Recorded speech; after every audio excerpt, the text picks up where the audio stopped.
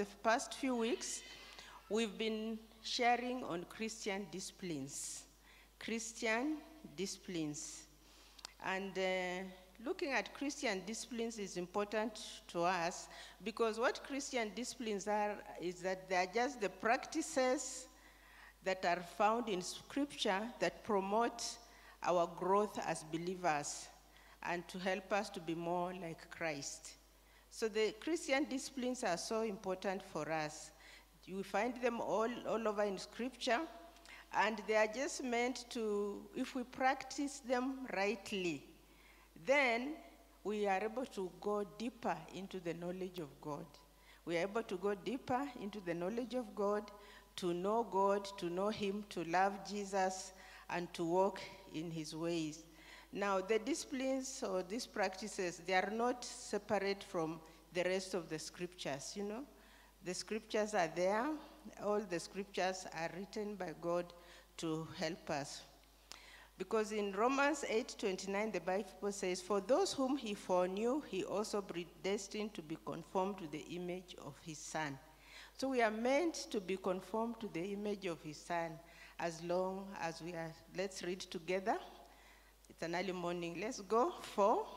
For those God foreknew, He also predestined to be conformed to the image of His Son, that He might be the firstborn among many brothers and sisters.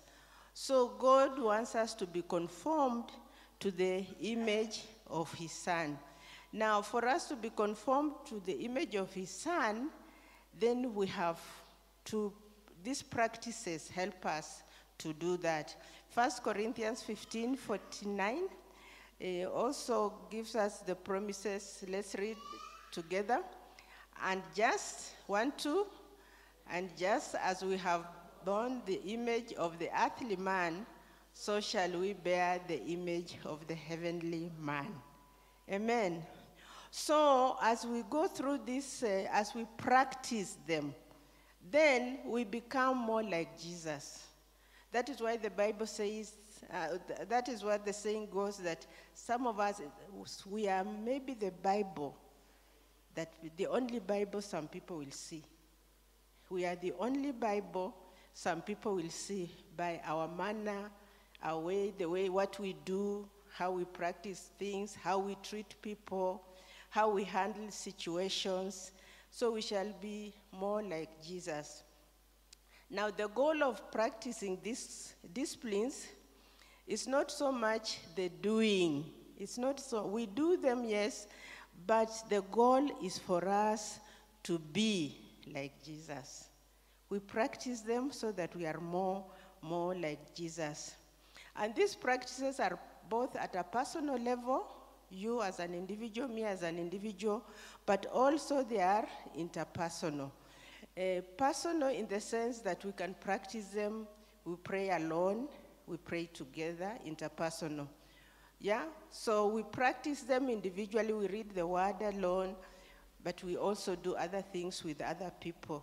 Now, what we do on our individual level is what we call the personal ones, but the interpersonal ones are so important. That is what is practiced within the local church. So you can't sit at home and say you are just doing what is happening in church. We have to be together with other believers. You can't just be on the TV or on YouTube following all services for different people all over without being in touch with other believers. So the local church becomes very key. You can't ignore what is happening in the local church. So you have to be there to just participate in the various activities that take place in the church. Now, there are a few dangers of neglecting spiritual disciplines. You lose spiritual sensitivity. You are not very sensitive to spiritual things. So if you are not practicing them, it's likely you will do many things because you are not sensitive to know that this cannot be God or this is not right, because you are not doing those Christian disciplines. You are not able to discern God's voice. And then also another danger is you don't bear fruit. You are Christian, you are born again, lakini matunda hatuioni, we don't see fruits, and even you yourself, you don't see those fruits. You don't bear fruits, you are just there, yeah? So those are dangers that are there if we don't follow Christian disciplines. Now, there are many areas where we see the Christian disciplines practiced in the Old Testament and in the New Testament. I will not go into that, but I will just say a few things about the Christian disciplines that we are following. So far we have done, what have we done? We have handled giving, we have handled prayer, we have handled fellowship, we have handled meditation, we have handled what else? Mmekuanga kwa hii church, Pastor Millicent, wanakuanga wapi? So we have worship, yes. So we have handled several disciplines. So today, the discipline we are going to look at is stewardship. Stewardship. And we look at stewardship because it is so, so important. Stewardship as a Christian discipline. We see stewardship in the Old Testament, in the New Testament. There are many examples that we can say that all Christians are called to be stewards. That's why we look at stewardship. 1 Corinthians 4, 1 to 2. 1 Corinthians 4, 1 to 2. All Christians are called to be stewards. Let no man regard us in this manner as servants of Christ and stewards of the mysteries of God. In this case, moreover, it is required of stewards that one be found faithful. So once we are born again, God expects us to be stewards. That's why stewardship is so important. In 1 Peter 4:10, the Bible says, as each one has received as a special gift, employ it in serving one another as good stewards of the manifold grace of God. Each one should use whatever gift you have received to serve others as faithful stewards. That's why we are looking at the issue of stewards. And for leaders in the church, Titus 1:7, it tells us, for the overseer must be above reproach as God's stewards. Titus 1:7. Since an overseer manages God's household, he must be blameless, not overbearing, not quick-tempered, not given to drunkenness, not violent, not pursuing dishonest gain. So we must be good stewards as leaders, and we are all leaders. Once we get saved, we are leaders in the church, we are leaders in the family. Now let's look when we look at the issue of leadership, of stewardship, you are looking at what God has entrusted to us. First of all, Psalms 24:1 tells us that God owns everything. God owns everything. Psalms 24:1. So the earth is the Lord's and everything in it, the world and all who live in it. He owns everything, including you and me. Now, God as the owner, he's the source, yeah? He's the source, he's the giver, he's the source. He's the giver of all good things, James 1:17. And then he's the one to whom we shall give account. We shall account to him, Romans 14:12. Then he's also the one who rewards us. So God is the source. He owns everything.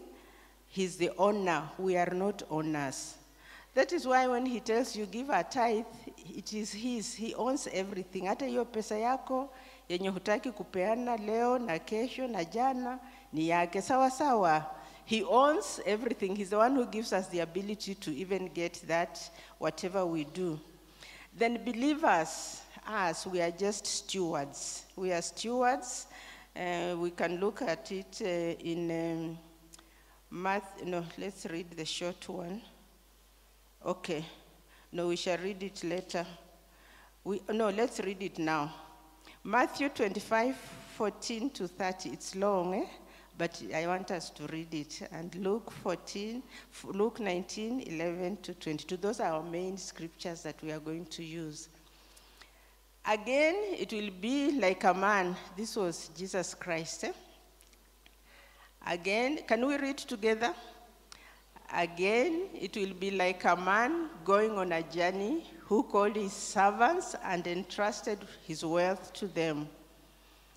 To one, he gave 5 bags of gold, to another 2 bags, to another 1 bag, each according to his ability. Then he went on his journey. The man who had received 5 bags of gold went at once and put his money to work and gained 5 bags more. So also the one with 2 bags of gold gained 2 more. But the man who had received 1 bag went off, dug a hole in the ground, and hid his master's money.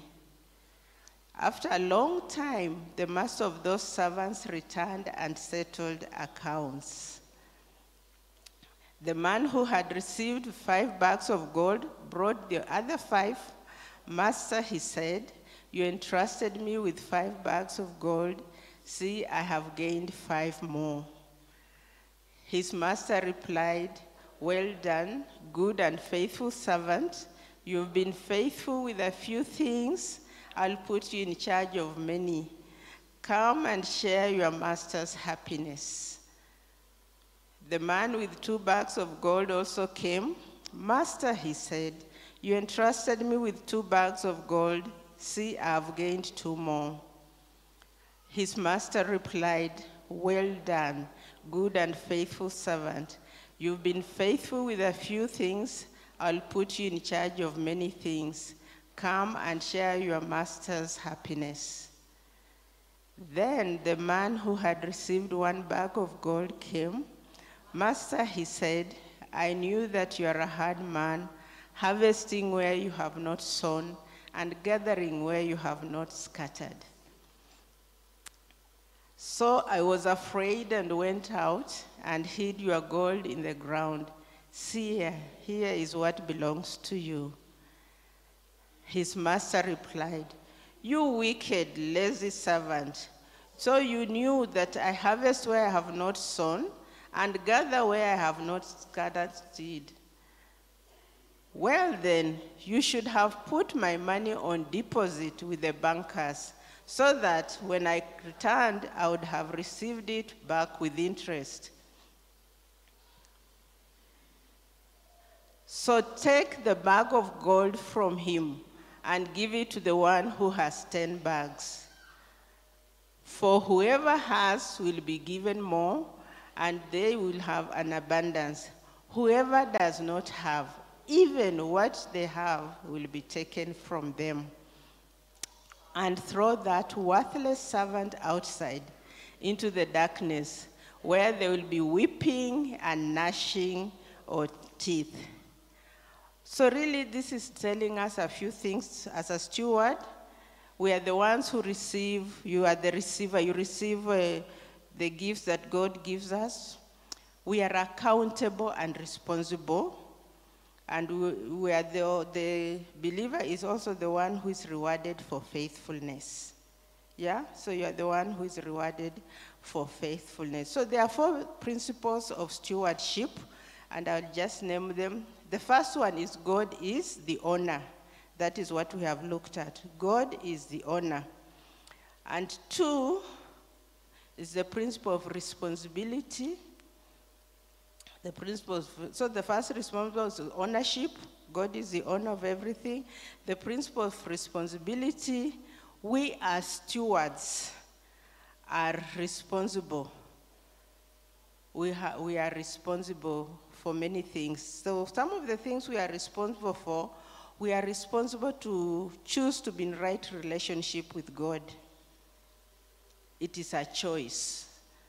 You have to choose. We are responsible for making decisions to know Jesus Christ, to accept Jesus Christ as Lord and Savior and walk in the ways of God.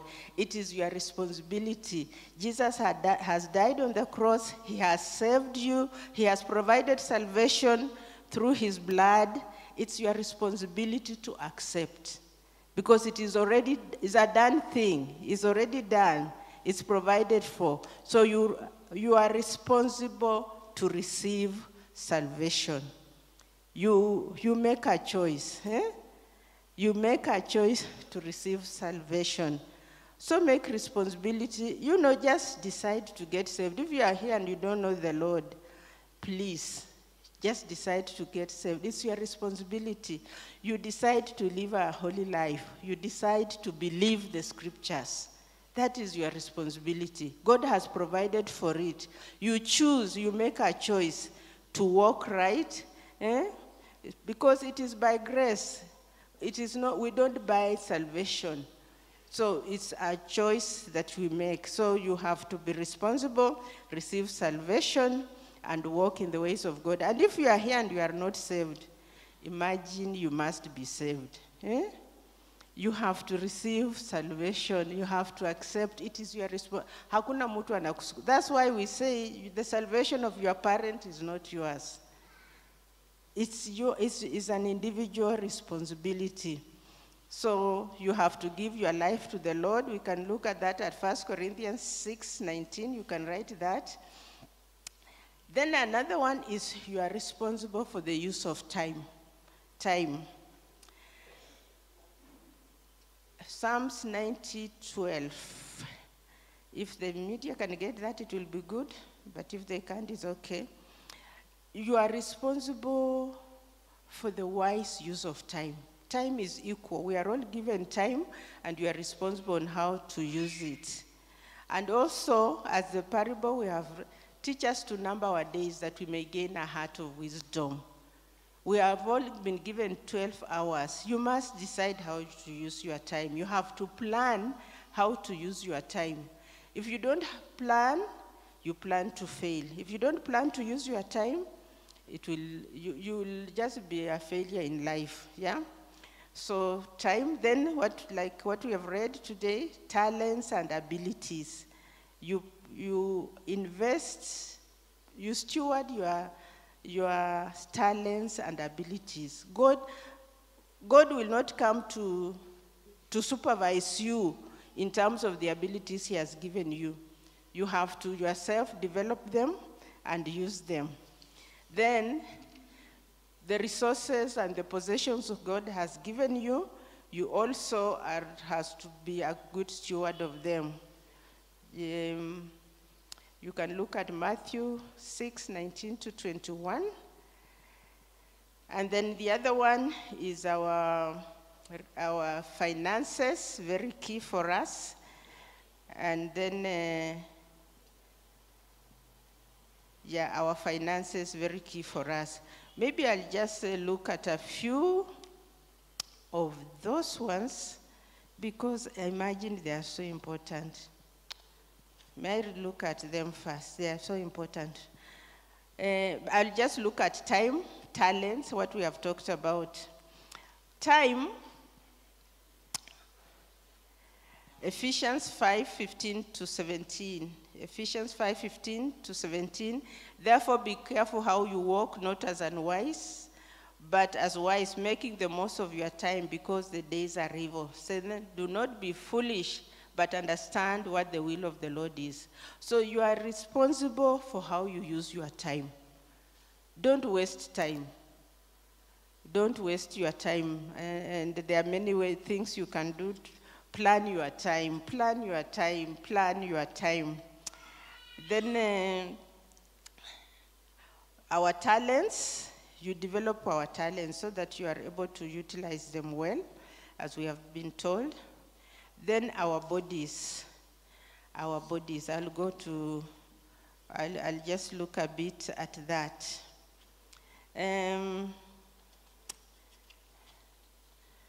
Our bodies, it's important for us to take good care of our bodies. God has specifically formed and made our bodies. And the way he created us, Psalms 139, when you read 13 to 16, he said we are wonderfully and fearfully made. So we have to be able to take care of our bodies. In Psalms 50, let's read Psalms 50, 10 to 12, please. Our bodies are unique in that we are created in the image of God. And our bodies are the temple of the Holy Spirit. And Jesus referred to himself as the temple of God. So Psalms 50, 10 to 12, if you can project it. And for every animal of the forest is mine, and the cattle on 1,000 hills.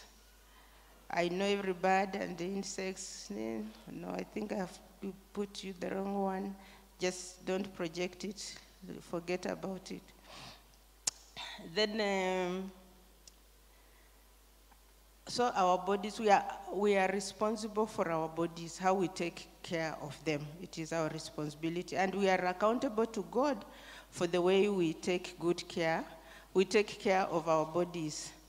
And some of the things that we look at when we are taking care of our bodies is we feed them well. Proper nutrition is important. Good health. You have to take care of your body. Your body is the temple of the Holy Spirit, so you must feed it well. You must feed right. Avoid things which will make your body weak. You know, things like high sugar, of course, fats, they are not good for you. They will make your body, sugars and fats, they are high. High sugar, high fat intake is very detrimental to your health because most of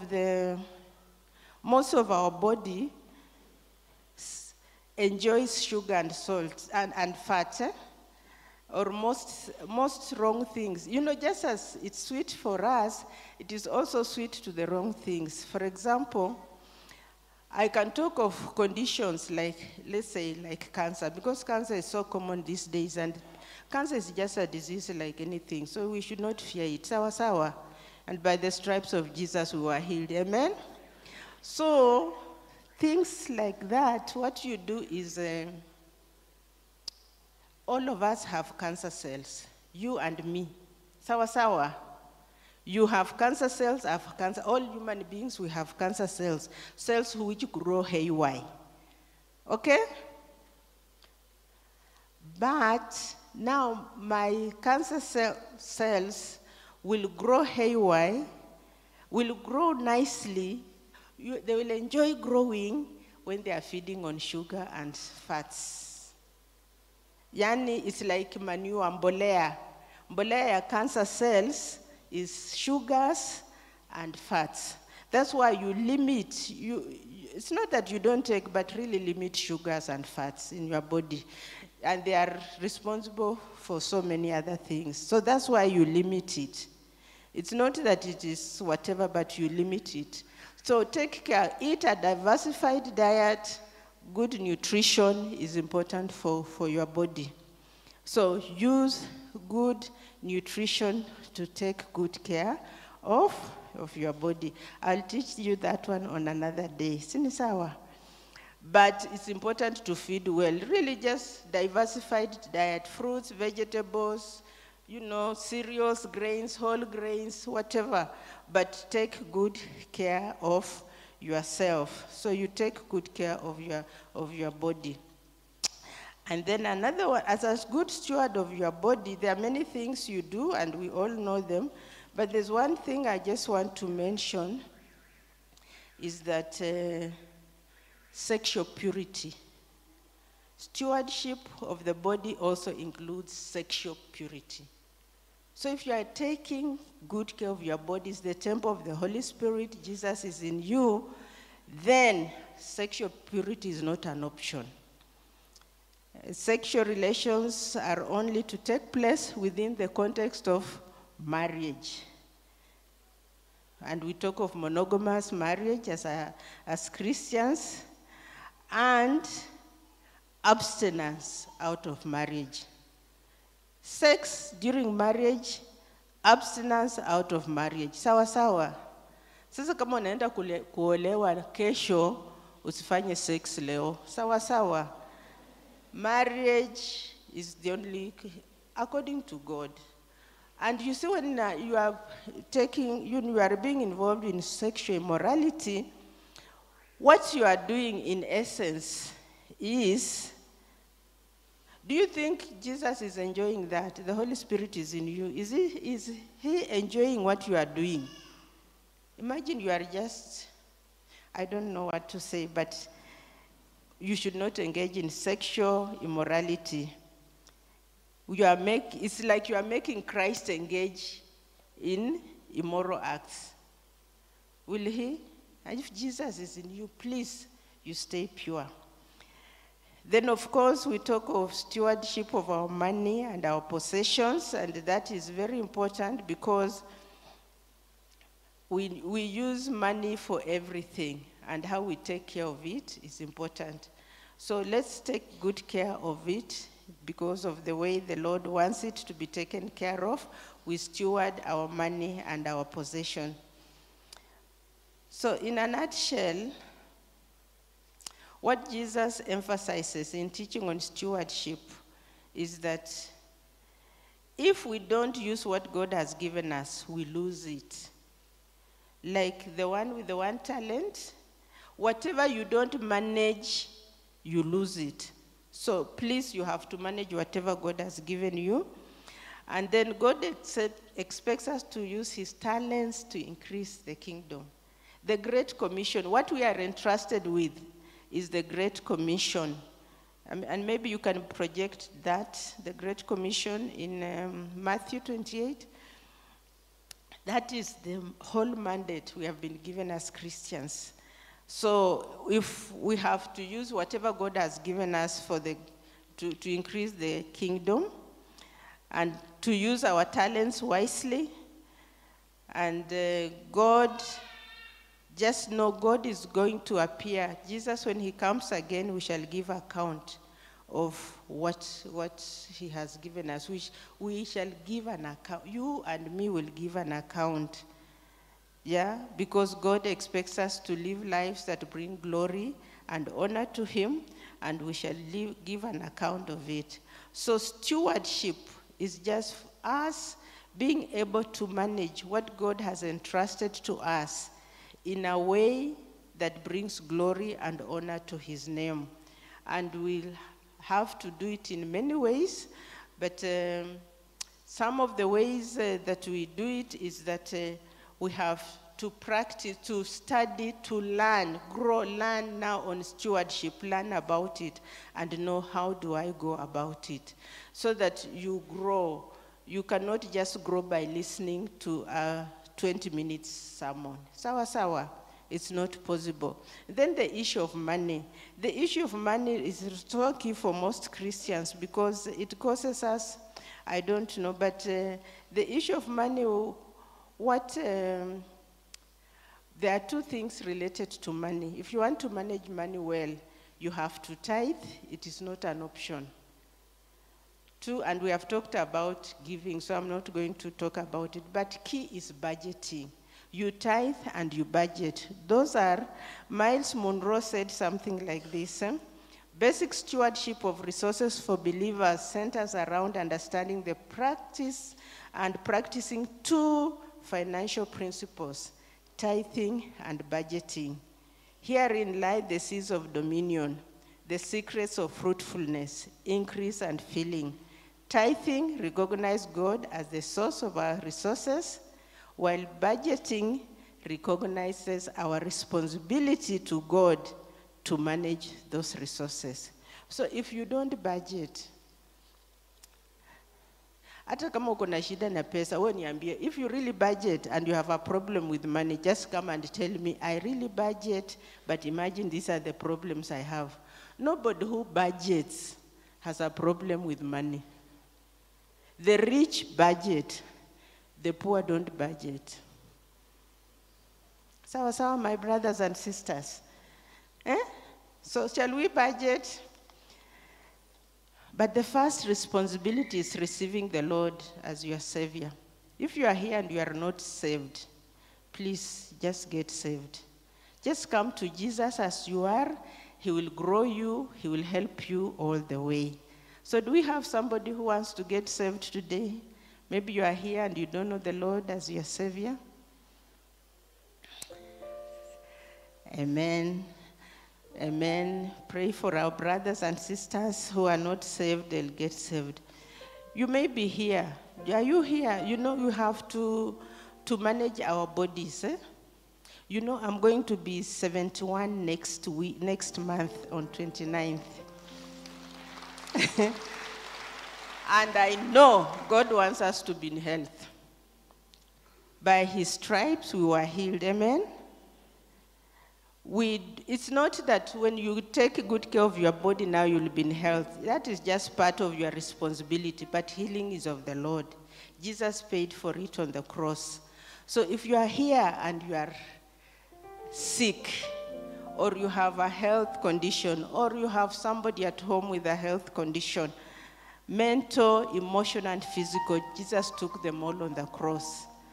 Our responsibility is to just come to him and ask and receive that healing. So if you are here and you are sick, there's somebody sick in your family, mental, emotional, physical, he took them all. Your responsibility is just to surrender to him, cast your burden to him. So if you are here and you are unwell, you can come over. Ministers, please, I know the time is gone, but I think because I'm going to be 71, Pastor Millicent wanaweza kuniongoza 5 minutes. Sawa sawa, because of age. Now, let the ministers please come forward. Let us, because people suffer body, because the body is our responsibility. So just come and agree with the ministers. Healing belongs to you because Jesus paid it all on the cross. Our responsibility, we take good care of our bodies, but healing is of the Lord. So just come if you are standing in for yourself, for your loved ones, for people you know. By the stripes of Jesus, you are healed. By the stripes of Jesus, you are healed. Also, if you are there, one of our responsibilities to be in good relationships. If you are there and there are challenges you are having with your relationships, just come over. It may be relationships with your children. It may be relationships with your siblings. It may be relationship with your spouse. God wants you to be in good, healthy relationships. That is one of the rewards of knowing the Lord. He wants us to be in healthy relationships. Just come over, agree with the ministers, and you receive God. Our choir led us and said that restoration is ours today. So just come and receive that restoration. God wants to restore our health. He wants to restore our relationship. If you have financial challenges, just come. God wants to restore your financial condition. Jesus was made poor that you become rich.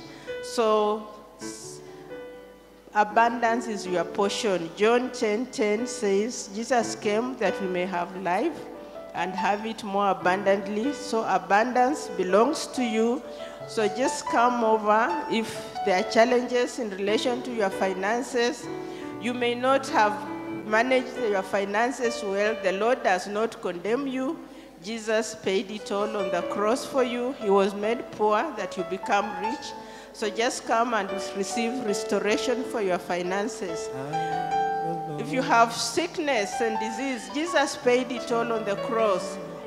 God does not condemn you. It's not because you have not eaten right, you have not exercised right, that may have contributed, but God is a God of restoration, and Jesus paid it all on the cross. So just come and receive restoration of your health.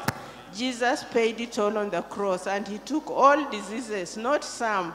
They may be mental, emotional, physical. Jesus paid it all. So just come and receive. Receive from the giver. He's the source of all good things come from him.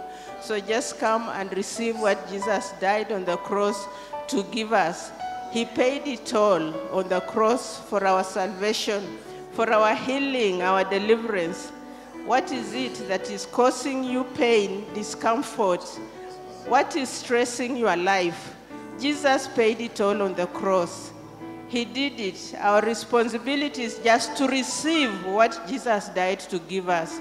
We don't earn anything. It's not because we have done the right things. It's because Jesus has paid for it. So we receive it freely by grace. It's by grace that we receive. It's not because we have done the right things. It's just because Jesus has paid for us. He has already taken our sins on the cross. He has taken our diseases. He has taken our poverty. He has taken our shame. He took our shame on the cross, so you don't have to walk in shame. You walk in his glory. And because Jesus took our rejection on the cross, healthy relationships is his desire for us. He's a God who restores all. He restores what the enemy has touched. So anything related to touching what Jesus paid for you, just come and receive. Your responsibility is to receive. You are the receiver of what Jesus did. You don't earn it. You just come and receive. That is your responsibility. So just come. If there's a challenge, just come. Jesus wants to minister to you. Jesus wants to restore you. Jesus wants to heal you. He paid for it all. So your responsibility is just to receive. So just come and receive. He came that you may have life and life in abundance. He wants you in healthy relationships. He wants you in good health. Jesus wants you to walk in what he died to give us. We don't have to carry what Jesus carried for us. Jesus legally took it on the cross. You don't have to suffer for it. And just commit yourself to walk right with the Lord. If you are walking in sexual impurity, God will help you. Just say, I'm sorry, Lord. I make a decision, a U-turn.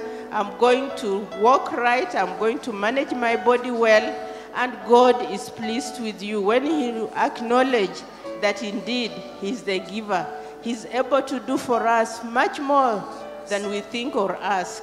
And we receive by grace. He's the owner of all good things. He gives us freely through Jesus Christ. And we receive them. Our responsibility is just to go forward and receive and walk in them. And as we practice these Christian disciplines, they are not separated one from another. As we practice them, God is assuring us, his word tells us that he will not let us be put to shame. Jesus took our shame on the cross. He will not allow us to be put to shame. So receive what Jesus died to give you. Receive it. It is your responsibility. He can't force it on you. You have to make a decision to receive it. And your decision is what God wants. That you decide to accept the sacrifice that Jesus did. If you are in financial problems, he was made poor that you become rich. He exhausted the poverty curse on the cross. So just come forth and agree with one of these ministers that you are going to walk in the abundance that Jesus died to give us on Calvary. And you will stewardship whatever he has given you well. So let us just come before the Lord freely and receive what Jesus died for us. I am the Lord that he led.